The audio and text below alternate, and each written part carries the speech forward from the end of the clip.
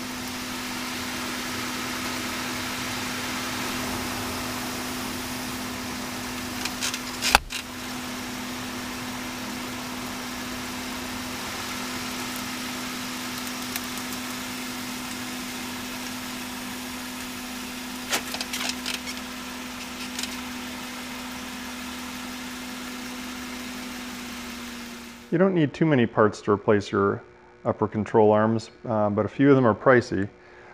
First and foremost, you need the upper control arms themselves. You can't just get the bushings to replace them, which would be way more economical, but that's not the Aston Martin way. So there is a left hand, clearly marked in left and seems to be also noted with blue dots, and a right hand part. So check out my companion blog article for links to the parts. And basically this just constitutes the upper control arm with the bushings, and it includes the upper ball joint is also part, and it comes with this nice little protective cover.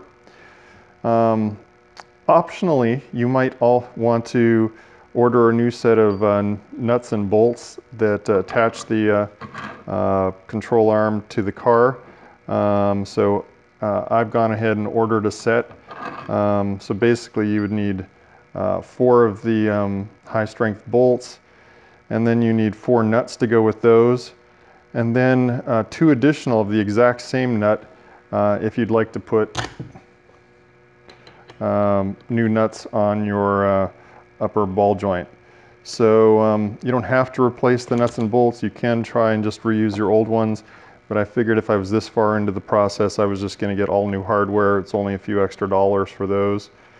One last thing that you might not think about is that you're going to have to cut some zip tie mounts that mount to the side of the old control arms, and these are one-time use because they're a zip tie. So you'll need 5 per side, but these things are really inexpensive, so I just got a bag so I can change my brake wear sensors anytime I want. It's the same zip tie mount for all that stuff. And basically it's just a little fir tree thing on a zip tie. Unfortunately, you can't reuse them. As you might imagine, we need a few specialist tools to do the upper control arms. They're not too complicated, but the first one to talk about is we need an upper ball joint splitter. And the Aston Martin workshop manual is really clear about saying you should not use one of the tuning fork kind of pry in and bang away ball joint splitters. Our spindle frames are aluminum and they'd get mangled. So this is one of these pressure style ones where you tighten up the bolt and it eventually presses the, basically it presses up on the upper ball joint bolt and pops it free.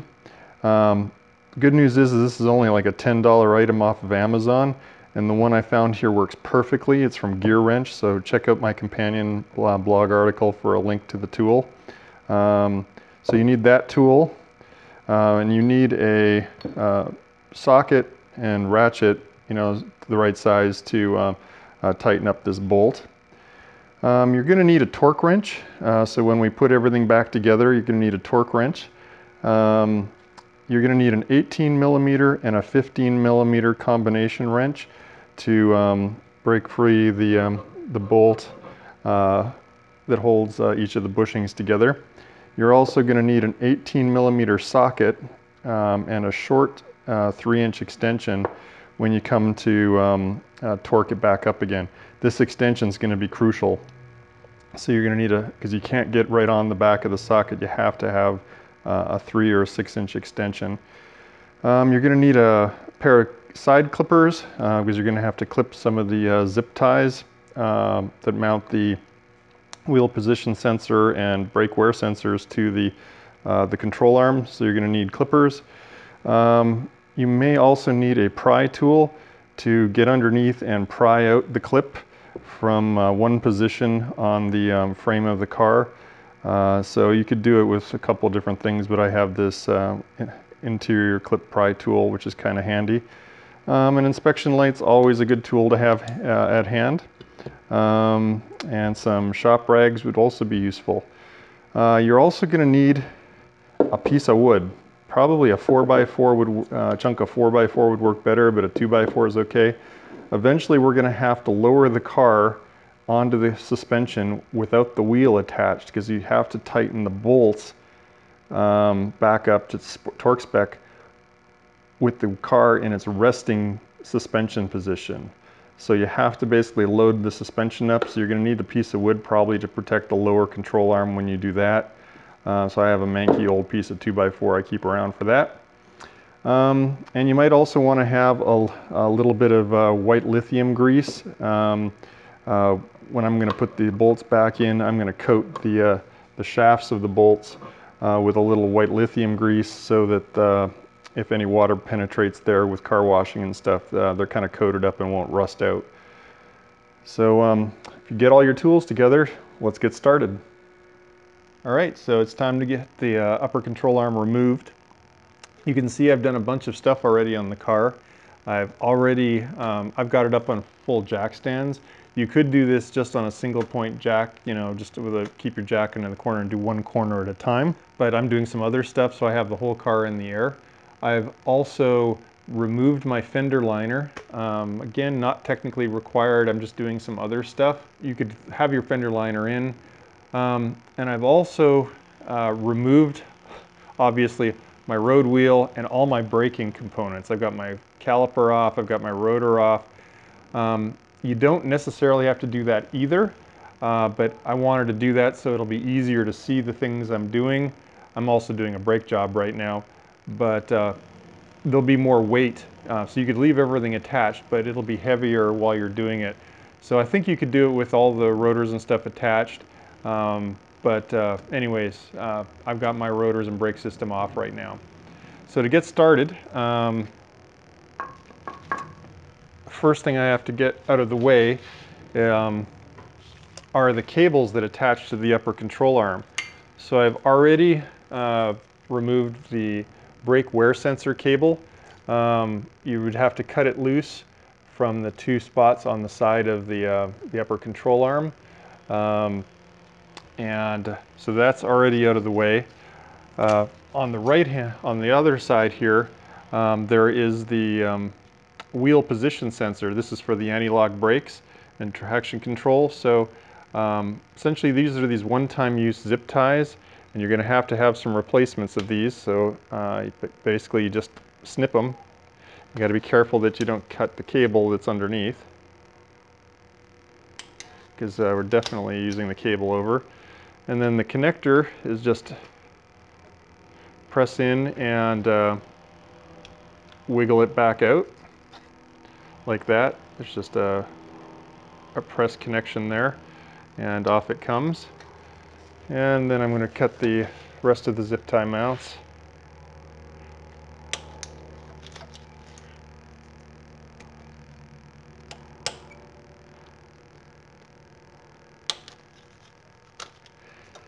And that's pretty much it. Now this is, and I'm going to tuck this up out of the way so I don't damage it.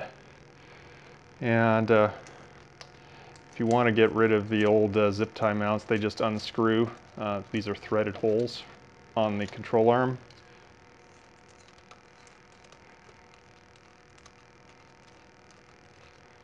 And you've got to get this one out of here on the caliper housing. And that one's press fit into the hole. I don't believe it unthreads. Oh, it does. Lucky me.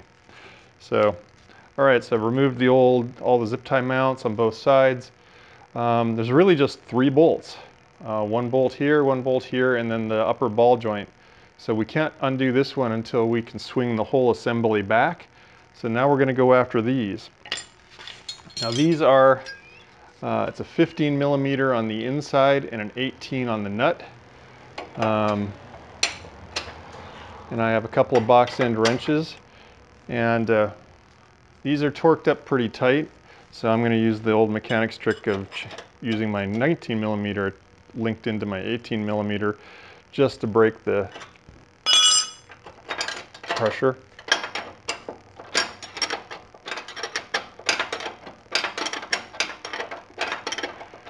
And while we're doing this, I'm going to show you the trick if you're going to use a socket. There's a little cutout in the frame so you can get a socket in here, but you have to have an extension on it. You won't be able to get the head of your ratchet right in there.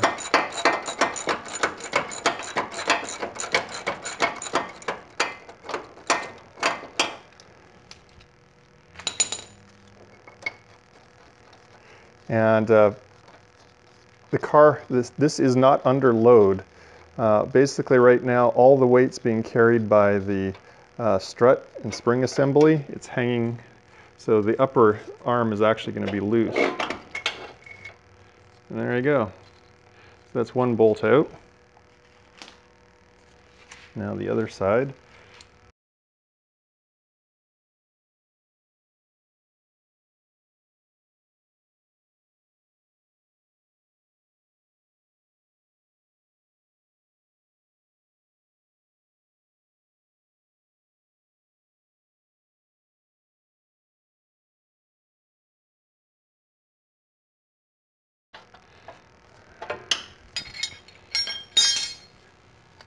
With a little luck, yeah, just pushes right through.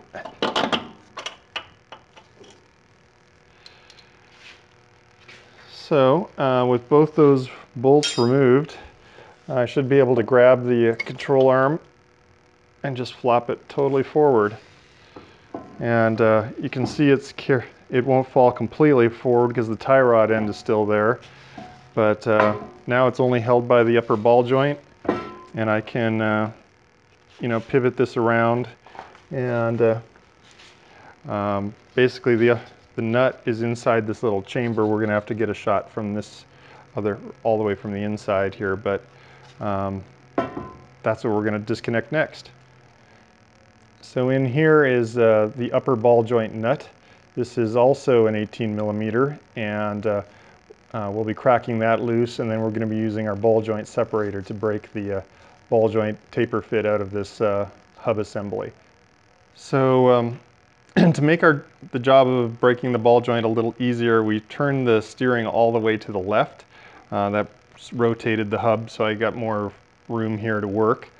Now I need to break loose this 18mm nut.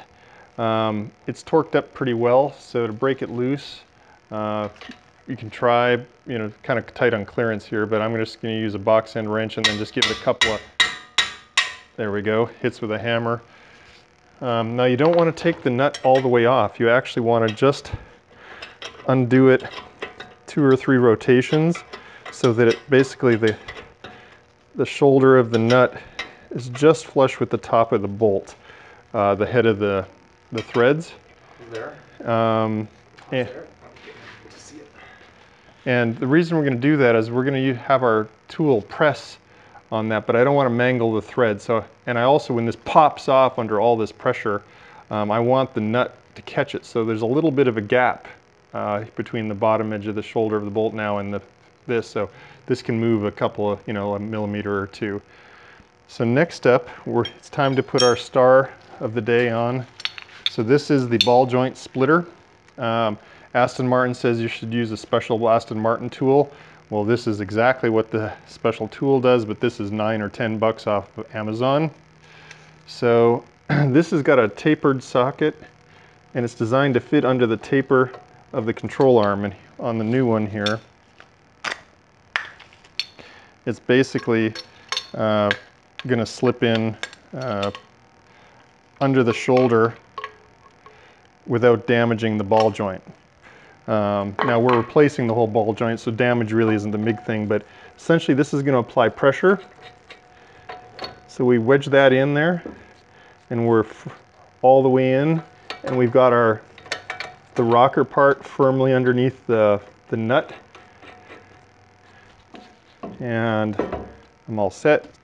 So now we're going to basically just tighten up this bolt, and it's going to pivot that apart, which is going to put pressure up on the bottom of that nut and try and break the taper fit of that ball joint. And it's going to sound scary, and it's going to scare the shit out of me when it pops. And it takes quite a bit of pressure usually.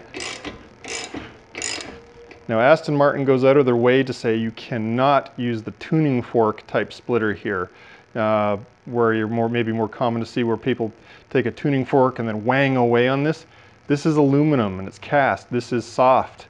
So if you start hitting this with a mallet, it's going to damage it. So you have to use this pressure type splitter rather than a tuning fork.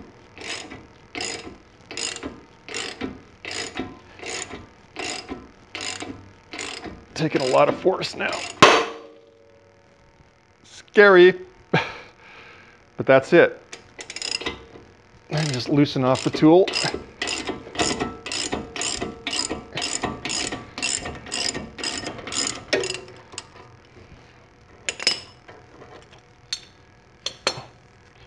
And you can loosen off the nut by hand now.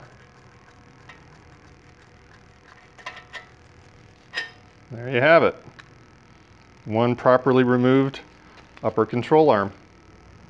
All right, as you can see, I've taken a few minutes and I've cleaned up the sockets on where the upper joints go in. I've cleaned up the front spindle assembly. Just basically, pride of workmanship, tried to make it a little tidier. So we're going to start putting her back together. The first thing I want to do is I'm going to use a little white lithium grease, and I'm just going to lube up the socket where the ball joint goes in. More for corrosion protection than anything else. I just want it to slip in nice and easy. So when next time, if it ever has to come apart, it won't be seized up. So I've got my control arm, pull off the protective cover, and just going to gently set that in. It's tapered so it fits, and then I'm going to spin this back around. I've also made sure I'm putting the right hand one on the right hand side. They do only go on one side. I have a new nut, and I'm going to fit the new nut.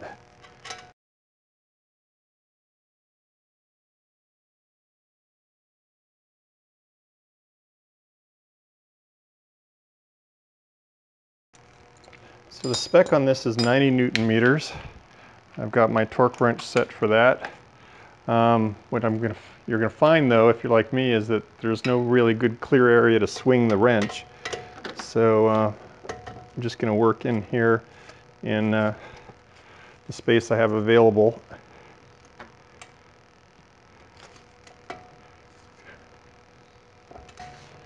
Should be getting close, and there we go. All right, next up, it's time to fit the control arm up into the sockets. And when I've tried this before, I freak out because it doesn't go in. And it's finicky for sure on the angle. So just take your time and finesse it. And there we go, up into space. And now I'm going to take a moment and just apply a little white lithium grease to the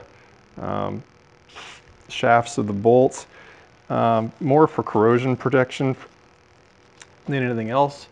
So you're not going to be able to see on camera, but I'm going to stick my head in here to try to visually line up the first hole of the one side. And then it's a little bit of wiggle jiggle to get it to go through. And then what I've been doing is sneaking in with a long screwdriver and just tapping the flange of the head to get it to go through to set. And then I've got my new nut. And you've got to get one bolt sort of out of the way to make room for the second bolt to fit through. So I'm going to do a quick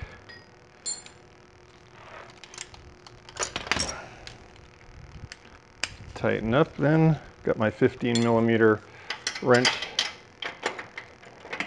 and you can see again the challenge getting a socket in, because it has to fit in this little chamber. Now while I'm doing this, I will tell you, the manual is really clear that we are not supposed to torque this bolt up with the car in this position where the weight's just hanging down. This bolt has to be torqued with the suspension on this corner fully loaded. Well, you're like, well, how on earth are we going to get back there to tighten those bolts with the wheel on? Well, we're going to basically put the car together to the point where we can rest it down on a block of wood, and that's what the block of wood was in the parts list. So I'm not tightening this. I snugged it down, and now I'm backing it off. The reason for that is that this rubber bush, when you tighten it, we're basically going to squeeze this flange together, and it's going to freeze that shaft in the center of the bushing that never rotates. And then if we were to do that now, basically the rubber would be its resting position. And unfortunately, that's what the suspension hanging. You want the resting position to be in the natural position of the car when it's at its normal load ride height. Otherwise, if I locked it down now, it would tweak all that rubber, and it would be always tweaked. And then even when you went over a bump, it would tweak even beyond its design limit. So you have to basically lock these down with the car and its resting ride height. So we'll do that a little later. So now I'm going to fit the other bolt.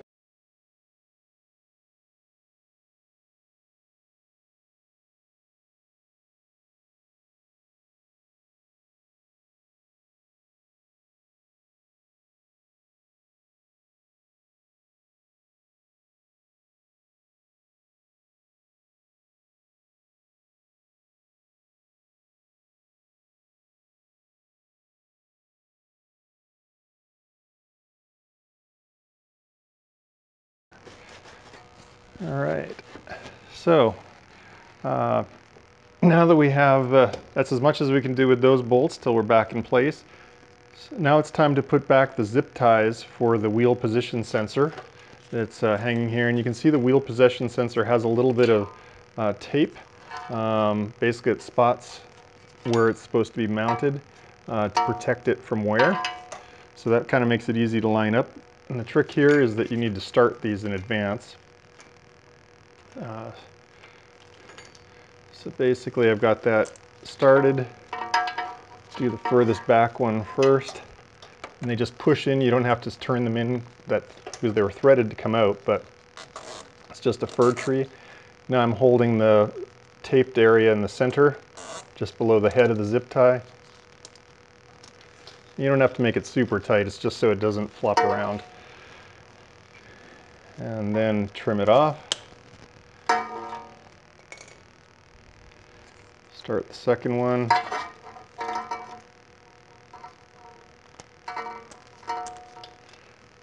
Push it in. Line up the tape just under the head. Trim it off. And there's one more on the body here.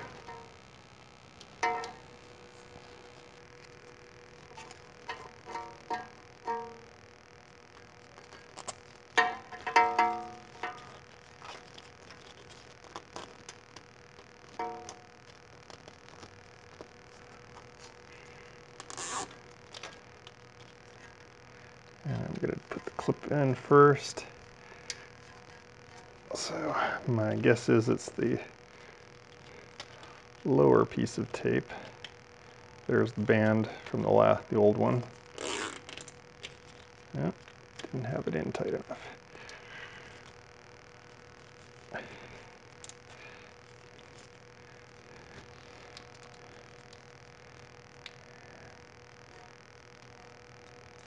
And that's just designed to allow the steering knuckle to turn, give it some slack. Trim this last one. All right, so we've got our arm reassembled, our bolts reinstalled but not torqued, which we can't do till I have the whole car put back together so I can load it up. Our sensors reinstalled. You would do the same on this side by reattaching your brake wear sensor. I just have mine out because of the brake work right now, but same thing, zip ties on the side. And so let me finish putting the car back together and then we'll get on to loading up the suspension and tightening those bolts. So to get to the bolts and the nuts, I thought I could maybe park my car on the curb out on the street and kind of get down in the gutter, but there just wasn't enough clearance for my wrench. So I'm going to resort to plan B. I'm going to put the car up on a set of ramps. Of course I can't drive onto the ramp, so I'm going to jack the car up and slip the ramp underneath and then lower the car back down so it's full weight sitting on the ramps. And then that'll give me enough room to get under the car. So I'm underneath the car, and the car is up on a jack stand, and a ramp, because the suspension needs to be fully loaded. And you can see I've managed to get, it's actually more space than you might think. So I've got the 15mm wrench in on the bolt head, and as you get it down fairly snug, it stops turning, so you'll even just be able to let that go with one hand.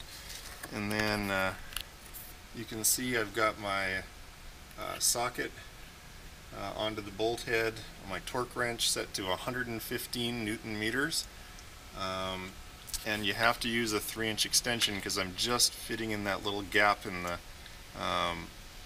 upper frame rail part that they made so you could get an extension on this. And then basically torque this thing to 115 Newton meters, and I don't think I can chew gum and do that at the same time. So basically you just do it carefully and wait for your click on your torque wrench and you're done. But at least this way you're basically setting it with your suspension under full load. Right. Mission accomplished. I've got my two upper suspension control arm bolts tightened to the 115 Newton meters. My car is all back together and whole again. There should be no need to do an alignment because there's no adjustability in the upper control arm. Now if the arms were built out of spec, that would be the only thing that would move the suspension around. So I'm not going to worry about getting an alignment done. That should be about it for the project. If you enjoyed watching this video, my newest one will be up above me here, and my companion blog down below here will have links to the parts and the tools and wrenches and torque settings and all that. If you enjoy these videos, please subscribe below here. And as always, I love hearing your comments, so leave those down below. Thanks for watching.